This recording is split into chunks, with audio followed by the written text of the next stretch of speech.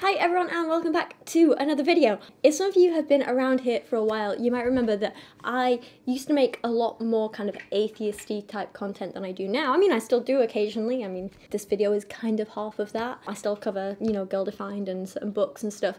But it did used to be a lot more common than it is right now. But still, back in the day, I did a lot of reading and fact-checking terrible creationist books, and I covered books by people like Ken Ham and Kent Hovind and things like that. And one of my favourite, or some of my favourite comments that I used to get were from just very stubborn creationists who were so adamant that they were right, and they'd always be, you know, saying things like, oh, well, if you think life came from rocks, then you must have the intelligence of a rock. Or the people who would say stuff like, you know, the typical, if we came from monkeys, why are there still monkeys? Or a personal favourite of mine was like, oh, if life came from the sea and evolved, show me a fish with legs. And today I'm here to show you a fish with legs. Kind of, not really. It's not a fish with legs, but I do want to talk about a fish who spends the majority of their life, other than about 25 days, on land. They are literally a terrestrial fish. They are a creationist's nightmare and an evolution Noah's interest. That could have been catchier. So, like I say, today I want to talk about a fish which isn't just classified as an amphibious fish, but they are full-on described as terrestrial fish after many more years of research and observation and people looking into them. They are absolutely fascinating and beautiful, and that is why today I want to talk to you a little bit about Pacific leaping blennies, which is a bit of a mouthful. Blennies in general, or if you want to get technical, blenniformids, are a family of fish who are generally very small and very, very cute. They have these long, thin bodies with these long fins down their back, and they kind of look almost eel-like at times, but then they have these like really big eyes and this really big mouth, which just makes them super adorable. Back when I was still doing the podcast with Stephen Thomas, one of the episodes that I kind of, I guess, hosted or ran was about the science of cute and why we think things are cute and what is the purpose of being cute. And it was always said that like one of the big characteristics that made something so cute and made us want to protect it and look after it were really, really big eyes, and that's what little blennies have, and that's why I think I just find them so adorable. They're so cute and I love them. Anyway, back to grown-up voice, because surprisingly I am an adult. Most species of blennies you will find do live in the water, more specifically in the sea. Even if it's just kind of like scuttling around the shadows, they'll spend all of their life in the water, and that's pretty normal for a fish, right? But one particular species of blenny is the Pacific leaping blenny, or, for the technical name, Alticus Analdorum. I really hope I'm saying that right. Or if we're being super casual, sometimes you'll hear them referred to as leaping rock skippers, and there's a good reason for all of these names, and we will get to that very shortly. These guys live in coastal regions around the south and west of the Pacific Ocean, but they're especially prominent on Guam. In Guam? On Guam? Around Guam. Leaping blennies are small boys who, and I use small boy as a gender neutral term because anyone can be a small boy. Even Kyra's a small boy. Why am I like this today? They're little small boys who generally only grow to be around 4 to 8 centimeters long, so they're really, really tiny. And interestingly, despite being fish, like I say, they spend their entire adult life outside of water, living in the splash and intertidal zones on coasts. So these little guys spend most of their time hanging out on rocks, but occasionally they need a little water to splash over them in order to breathe, because they are fish after all. They need to keep their skin, and especially their gills, moisturized. That said, despite needing a little splash of water occasionally, and let's be honest, we all do, there's no evidence that leaping blennies ever like to be fully submerged in water or actually spend any time submerged or swimming about. Because of this, Dr. Terry Ord, who is one of the leading experts in leaping blennies, which I think is a wonderful thing to be an expert in, he says that they offer a unique opportunity to discover in a living animal how the transition from water to land has taken place. You can find some details on his published articles on blennies down, like referenced in the video description for this video, the description for this video, you know what I'm trying to say. They will be all referenced fully down there, along with all the other sources I'm using to research and create this video. I don't know why words are so hard for me today. Actually I do. I've got a little bit of a cold, I'll be honest. So I'm feeling a little bit fuzzy-headed, a little bit coughy, and a little bit rough. So please bear with me. I was really worried it was COVID for a while, but I've taken tests and I'm good. It's just a normal, regular cold apparently. But it just means my head's a little foggy and fuzzy and words. I'm sorry.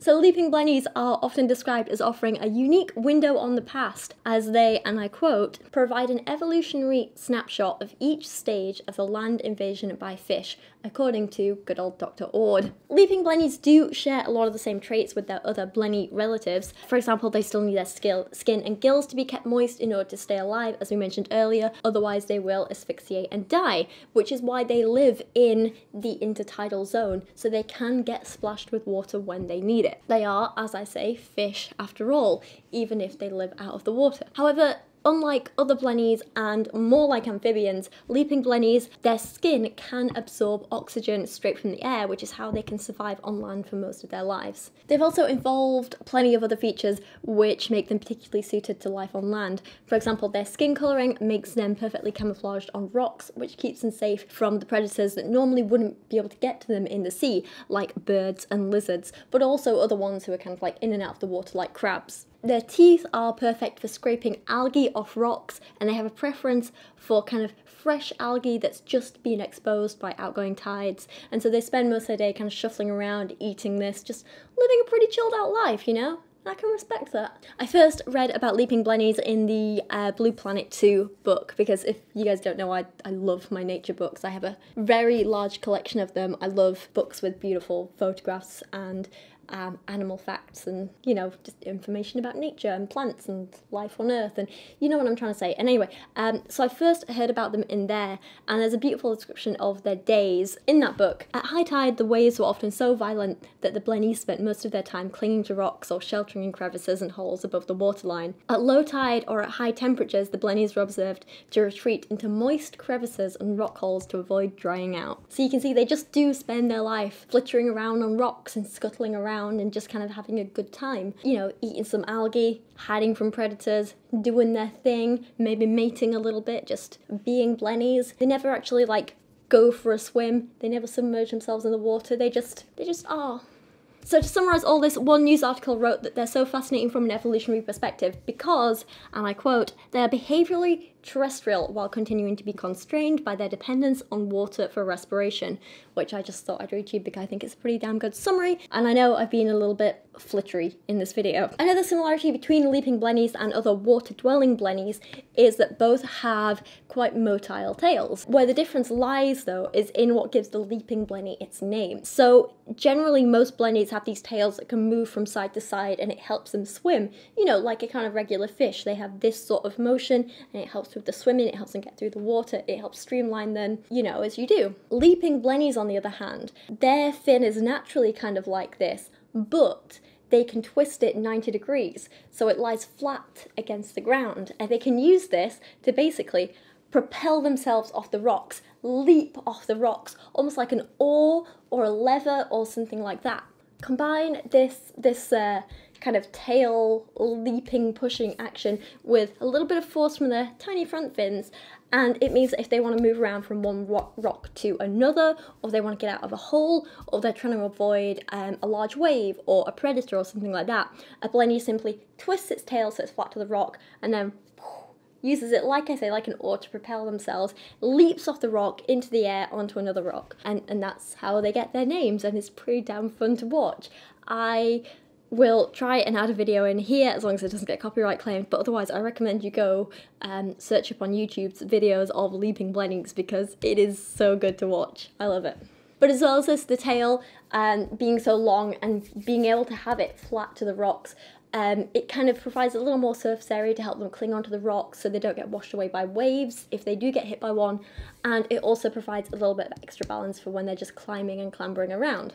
So, many uses. One final interesting way that Blennies are different from other fish is how they mate, actually. So male Blennies tend to form little homes in holes and crevices on rocks on the coast, and once he's found his little hole, he'll pop out and he'll start bobbing his head up and down for a while, and he has like a little fin that comes up to make his head bigger so he's more attractive to the ladies. And this head bopping, it really gets the females going. They're like, oh, I want that one. So the female will come along, scuttle into his little hole, and she'll lay her eggs, and then she'll potter off and probably eat some more algae or something like that. The male Blenny then goes back into his hole and he sees all these eggs and he fertilizes them, and then it's his job to protect them. And the eggs, like I say, they're fertilized, they grow a little bit, and then after a little while the tide comes in and washes them out to sea. And this is the only time in their lives when Blennies, or leaping Blennies rather, are actually fully submerged in the water, fully at sea. So after around 25 to 30 days, they're not sure the exact amount of time, they're still observing this stuff, they're still learning, but they think it's around a month. Little baby Blennies who have hatched in the ocean will come swimming back to shore, and they'll come scuttling up to the rocks, and they'll join their families and their friends and the other little leaping Blennies. You know, they come marching back out of the water and they live the rest of their lives on land. They continue to grow to be full adults on land, and they never fully go back in the water. And I just think that's pretty cool. I really do think they're fascinating little creatures who really are a sort of like transitional species, if you want to call them that. And I don't understand how anyone can look at them and observe them and look at their relatives and not believe in evolution, not understand evolution, not see this very obvious evidence of evolution. We've got mammals who live in the ocean, we've got fish who live on land. It's so easy to see how all animals are connected in different ways, and I don't understand how anyone can really look at the natural world and not understand that evolution is this very real and very incredible thing. So next time a creationist wants to scoff about fish with legs, feel free to just send them a video about leaping Blennies, or even better, just send them a video of leaping Blennies leaping, which is without explanation. Let them do their own research. I think that would be fun. But until then, I hope you found this short little video interesting. I don't want all my videos to be too big and heavy and long and too hard to digest, so I just like doing these fun, silly, light ones sometimes, if that's okay. I love weird animal facts. I love talking about animals and plants and fungi who are just a little bit different or unusual or special in some way, and that's why I want to talk about these little guys today. Please let me know what you thought down in the comments below, and hopefully I will see you guys again very soon. My next video is a big deep dive into the untitled film stills of Cindy Sherman, and we're going to be doing a little bit of photography analysis and kind of art history and discussing about that kind of stuff. So again, it's a very research heavy one, it's quite big and long, but I think it's gonna be good. I'm feeling very good about it so far. It's just taking a lot of time. So yeah, please stick around for that. But for now, thank you for watching, and I'll see you again next time.